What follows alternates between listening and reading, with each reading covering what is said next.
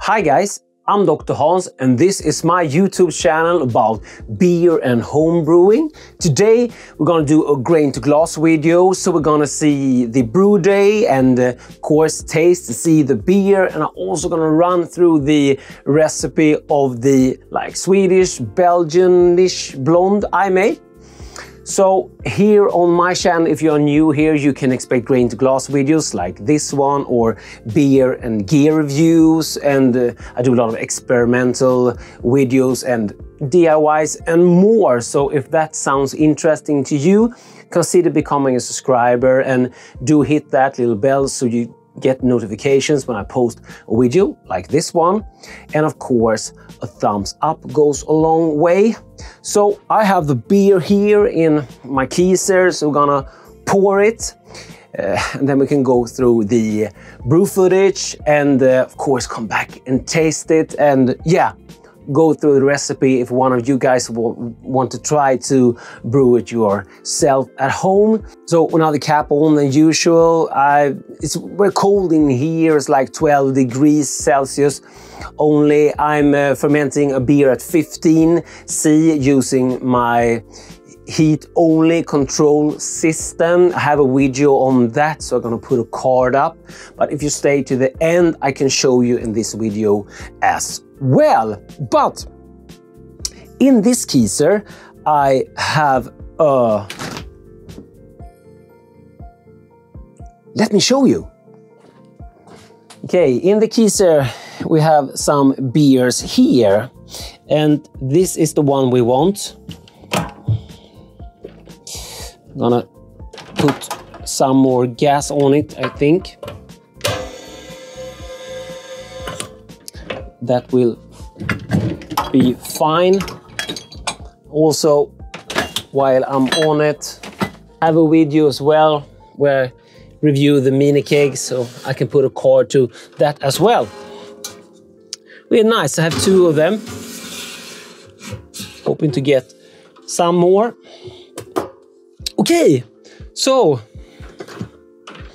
let's pour the beer.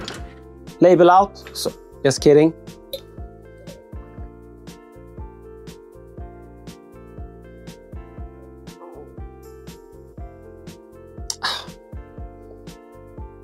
Beer's pouring nicely. It's quite carved.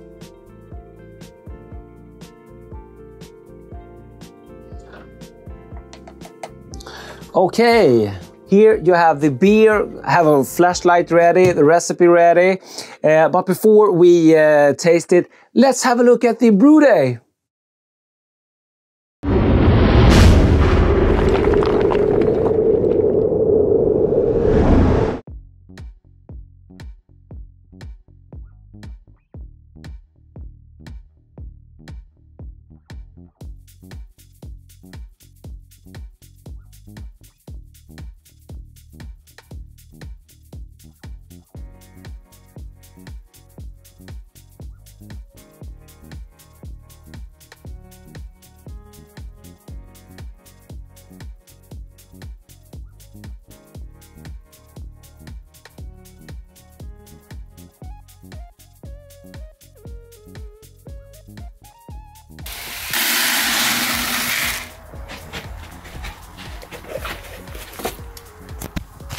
Okay, this is 5 kilos of a Balder Pilsner malt, but don't just go adding 5 kilos if you're copying this recipe. Wait to the end and I will explain it, because this is a quite special malt. So 5 kilos of the Balder Pilsner malt, 250 grams of wheat malt, and 150 grams of acid malt for pH adjustment, and 100 grams of Cara Munich 2. Let's get this crushed.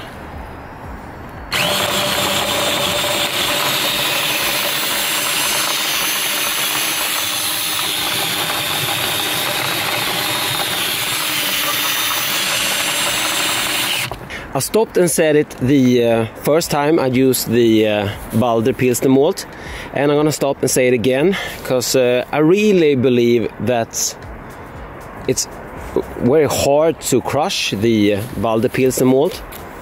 It produces a fine crush, but it takes real time, so I think it's like that extra hard or extra thick shell on it. Yeah, side note, let's get crushing again.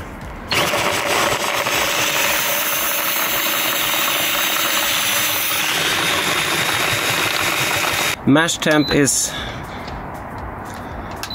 call it strike water, up to 71°C. I'm gonna start this at about 66. Let's do something a little bit different today. So it's empty. Let's do like an underlit thing. So I'm just gonna like pour all, see if I can rig something up really quickly for you guys. I can do that.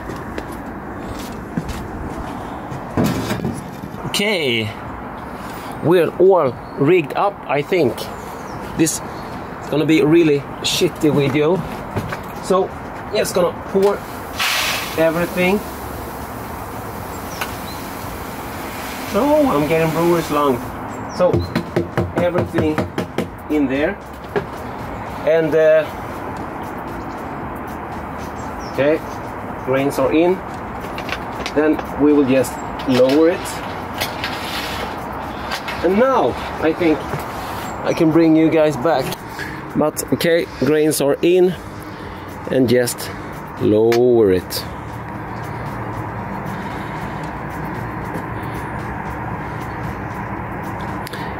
And yeah, we're underletting, so it can be done with this sort of system also.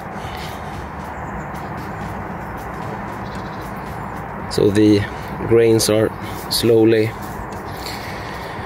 sucking up the liquid.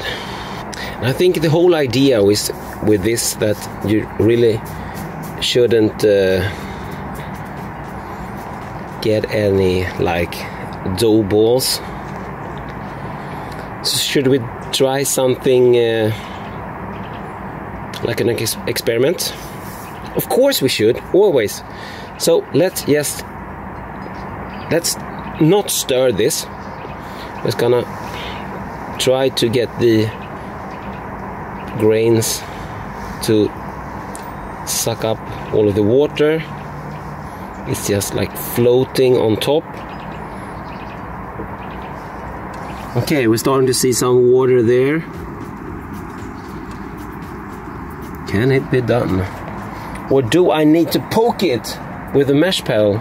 The idea was, the experiment idea was that we would just start the circulation, and then in about 50 minutes, if it worked, I'm gonna give it a stir and see if we got any dough balls really from not stirring it at all. Yeah, let's try hook up the circulation, start it, and see what happens. And bring some water over here on top. The worst thing that will happen is that I don't know, get a stuck mash. The worst thing that can happen is that I have to stir it.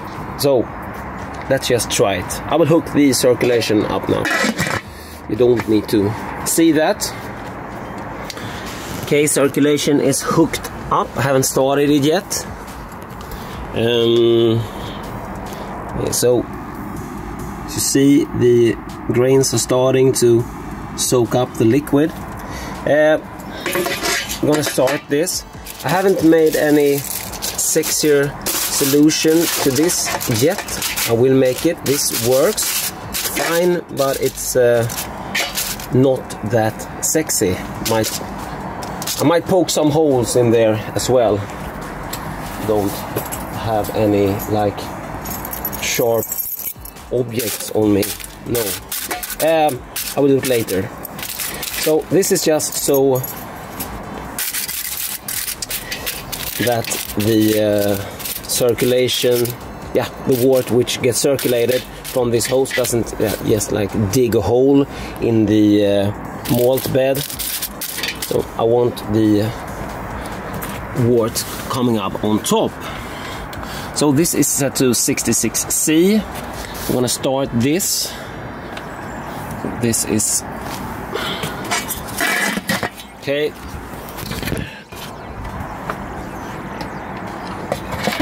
Okay, pump's going too fast. Of course, I have to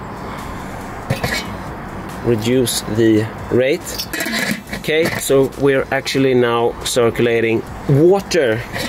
So this is, it has some color already. So circulating water on top of the grains. This is just a stupid idea, but it's fun.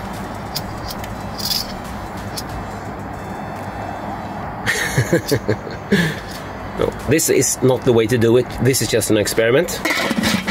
Okay, got my hands on a sharp object. I'm just gonna poke some holes in this. You see, I told you this was just a stupid idea. Not the whole idea, just like the last bit where I didn't like stir. But I'm gonna see this through the experiment.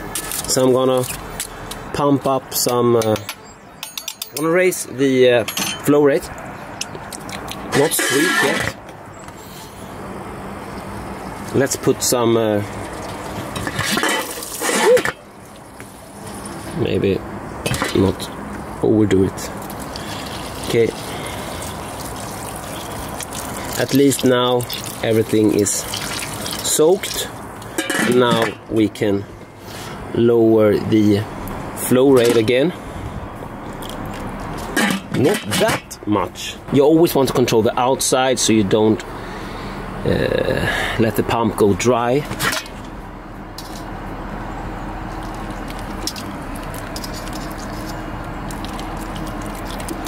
Okay, so I'm gonna just let it be now for about 15 minutes or so. I'm gonna come back and take a pH temperature. If this hadn't been with the like Balder Pilsner malt, which is kind of special, I would just leave it. But this time I'm gonna do like a check on it. Otherwise, I know my efficiency. I usually get 78% from a normal like barley beer with this system, the way I do it. So I know my efficiency, but the Balder malt is quite special, so I'm doing like the figures on it from the last brew. So I don't want to add that kind of extra experiment to this brew, but we can use this experiment this time to see if we have any dough balls after like 50 minutes of circulation, when it's time to take the pH. 20 minutes in, doesn't look right. This was, I wouldn't say like a stupid idea. Maybe I should just have gone like faster, so that, because we're having a really good run through the grains. So I will try this again, but with another beer which ain't with this malt. It's a very loose malt bed, but let's see if we have any dough balls. If you see, no dry spots at all, so I don't think it's a very bad idea. I don't like this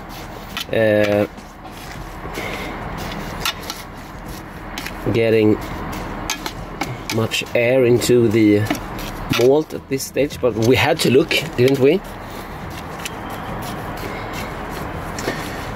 So I think it's a quite good idea. but it needs some trimming. So next time I do it, I will do it with the malt which I know better than this malt. And yeah, we will see if we get an efficiency drop down. I don't think that we will, actually.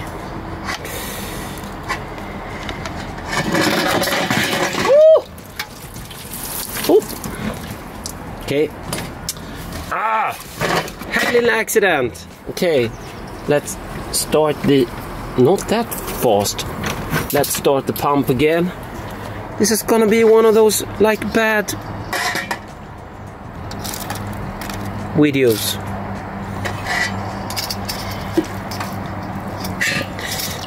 I took a sample. I'm gonna check the pH now. Need to do some shopping as well, so I'm gonna like leave it now for at least another hour, maybe longer, one and a half maybe, I don't know. So pH 5.3, good, but let's adjust some, like not much. This will hardly do like anything. It's like a third of a cup, something like that. Why not? It's always... I wouldn't need to. 5.3 is excellent. So you're aiming for something like 5.2 in the 5.3 range somewhere. But yeah, I just brought it out. So I don't know why I used it. Okay.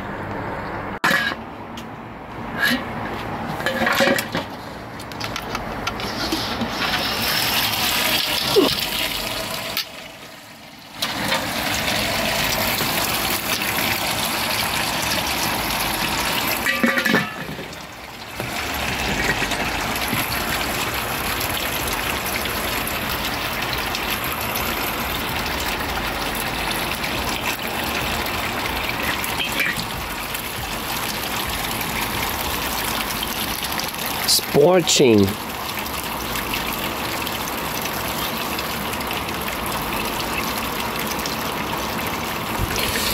And this is like 78 degrees of water with pH of 6,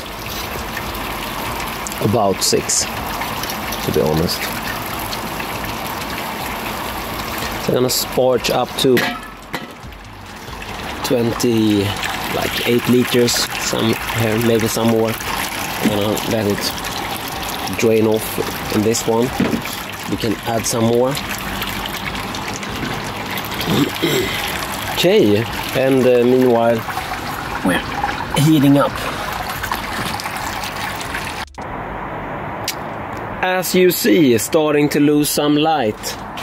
The malt pipe are draining off here, and I did sparge it a little bit more, and we get a few liters more maybe, but that's of course very thin wort. Temperature starting to reach boiling any minute now. Time to skim, because I'm a skimmer. And why do I do that? Because this looks nasty and I like to remove it. You don't have to skim your beer, but I will want to get rid of the dark foam which always forming on top, because I want it to look neat. I'm a skimmer, I'm a skimmer, I'm a skimmer, I'm a skimmer. Skimming the beer, the wort, sorry, skimming the wort, skimming the wort. Look, much prettier. So, as you see, we're almost at boil, so we're gonna have to watch it now. I'm gonna skim some more as it forms. Don't want a hot break. Have a defoamer. Let's add a few drops. 1, 2, 3, 5-ish, maybe. That's like more than the bottle says, but I don't think it will hurt the beer. Let's give that a stir. We can just like hear what that's doing with the foam. See, it really takes the foam out of it. Oh, it's very dark now. I've been boiling for like 30 minutes, so now it's time for the first hop addition. I'm gonna do a 60-minute boil from here. That's 10 grams of Mandarin and Bavaria. Let's start the timer. I'm also adding some candy sugar to this. I had 50 grams of like light color, and I took also 50 grams of dark color to give the beer some color more. It won't do much. This is just totally 100 grams, so it's not really a big deal. And I was just thinking I could just drop this into the hop spider and it would dissolve fine. So I'm gonna do that. But it's so dark outside, so I don't know if you can see anything. So we're like 30 minutes into the boil. You can't see shit. I dropped everything into the hop spider. The idea is that if I would have dropped it down, it would have, in the kettle, all the sugar would have settled down in the bottom, and maybe scorched. But this way, it should dissolve fine.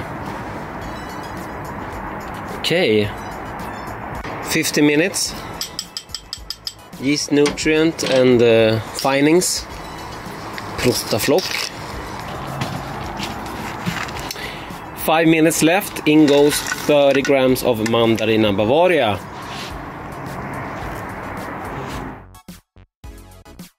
Okay guys, there was some brew footage for you. So here's the final product. So we're gonna taste it.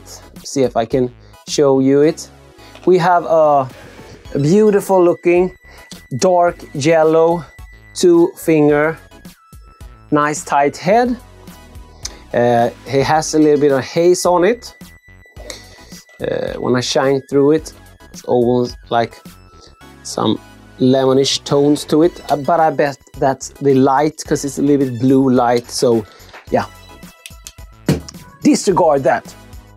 So beautiful looking beer. Let's give it a nose. You do get the esters up the front. Don't know if I can find any hops.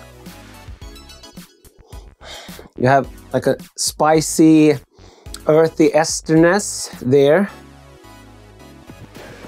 Not like a saison spice. And you get a little hint of also that Weissdefinen, not so much banana really, but the other tones you get from that, I don't really talk about cloves here, but maybe a bit. So you do get that like Belgian estery thing. Head, still some, but dying off. Okay, so like a spicy, earthy esterness, small hints of banana. Okay, let's dive in. Cheers, guys.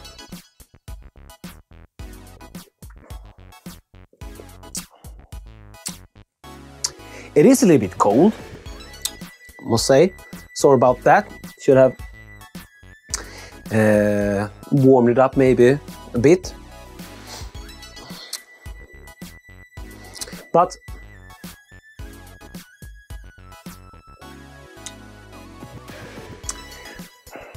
it's quite dry. Of course, you always have some sweetness, but it's a really dry beer.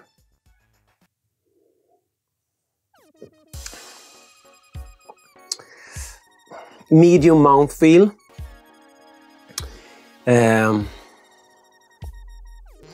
And the esters quite sharp on the tongue. Don't know any better way to say it. Even gets some ash. Small hint of banana. Have some malt breadiness there.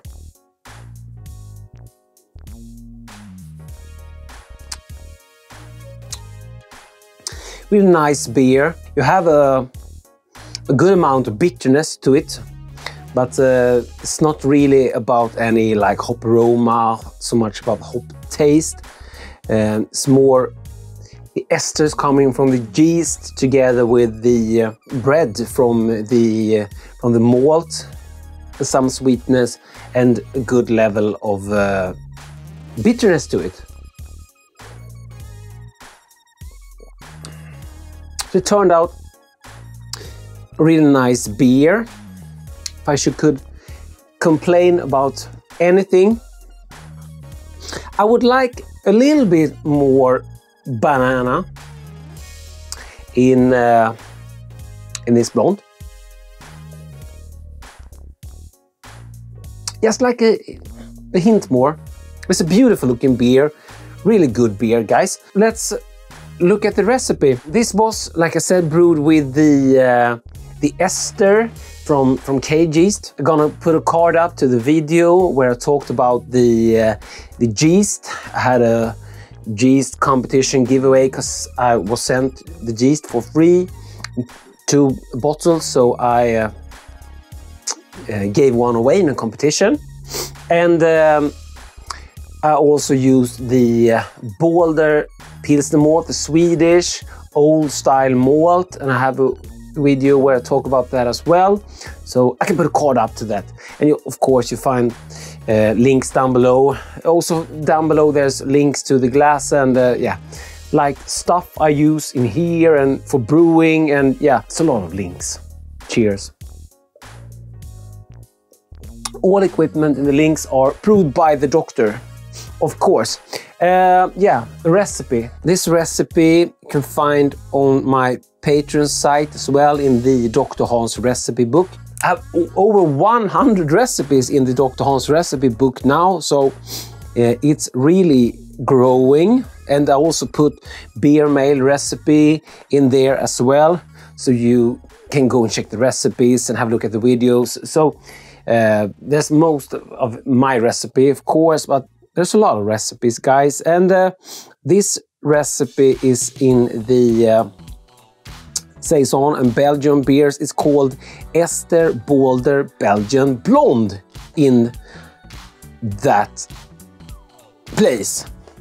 Don't know what I'm gonna call it in the video, but you guys know because you see in the thumbnail, of course.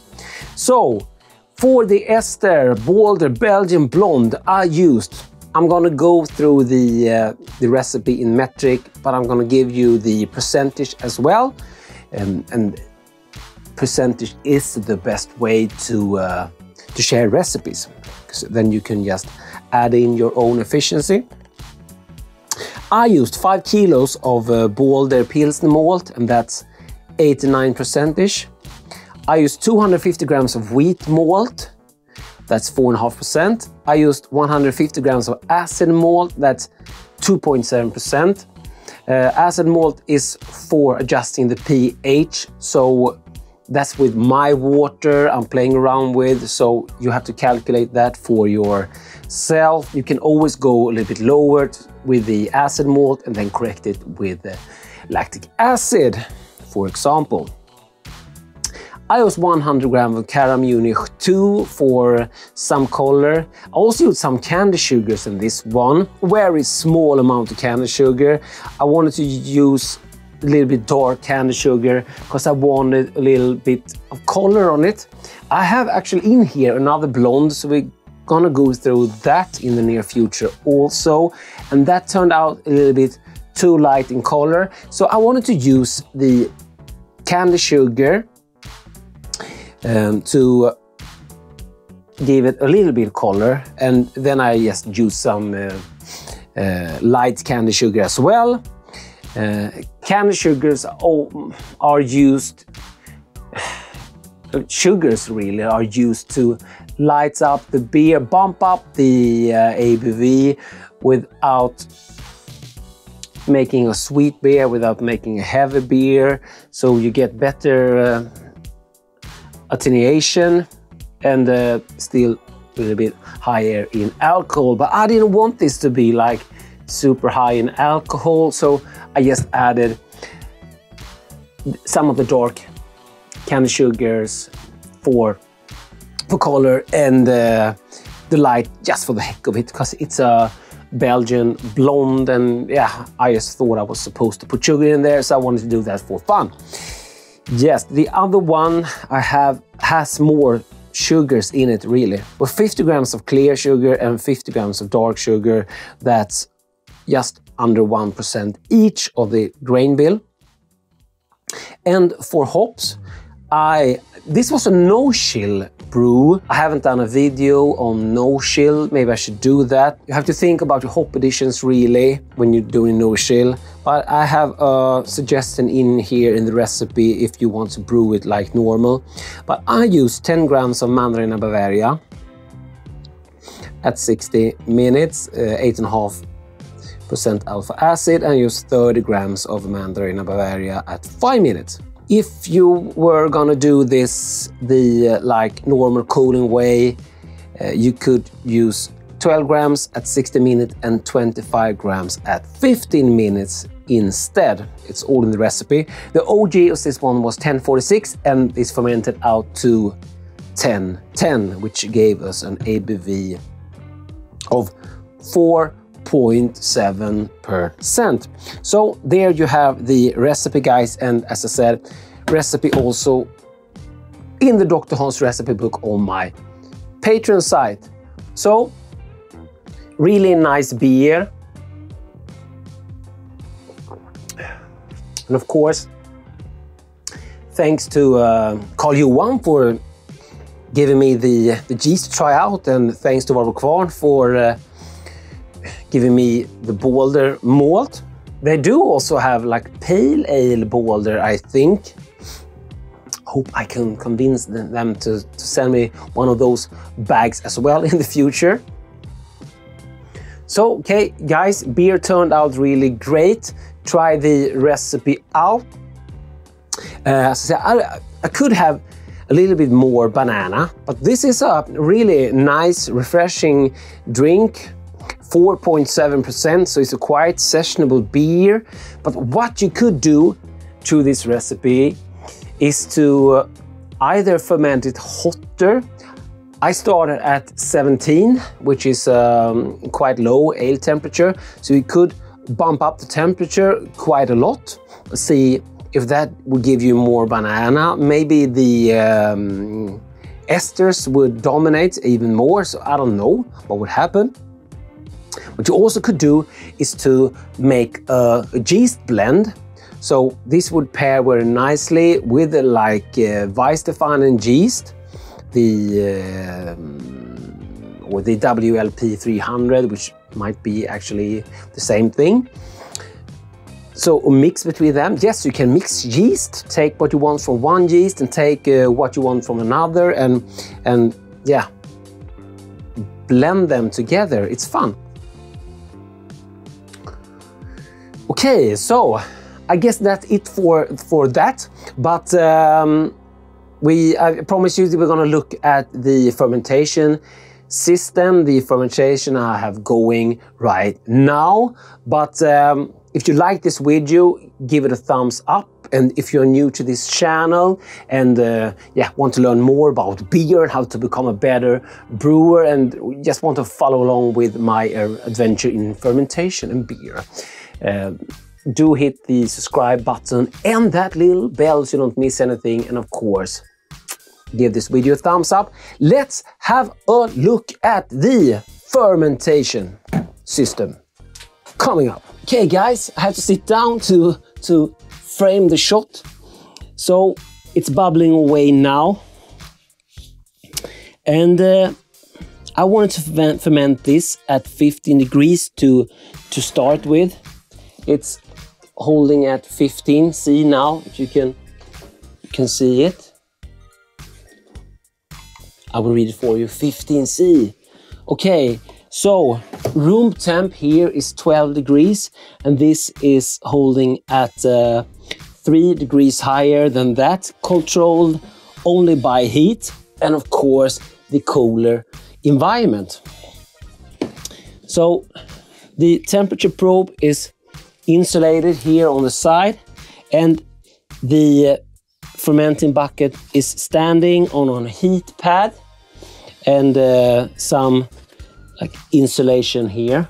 It's the same which I use around my kettle and those used for sleeping outside in the forest or whatever. So this fermentation system works really well if you don't have a fridge. I have a fermentation fridge. I have something in that right now. So this system works very well, but you have to choose your yeast and according to what kind of temperature you have to play with, room temperature, because the cooling side of this system is only controlled by the room temp. So you need to ferment a couple of degrees higher than your room temp, or a lot higher, because you can insulate it if you want to raise up the temp even further. But in this case, I'm going with 12 degrees in the room and fermented at 15, and it's holding temperature very good. So it's winter now, so I can do whatever I really want. But when we are moving into to summer and I get like 18 degrees in here or maybe even higher, then I have to pick my yeast that works. Maybe the ester yeast which I used in this beer, or you have Kveik yeast and saison yeast and a lot of yeast that tolerates high temperature. WP 644, really nice yeast.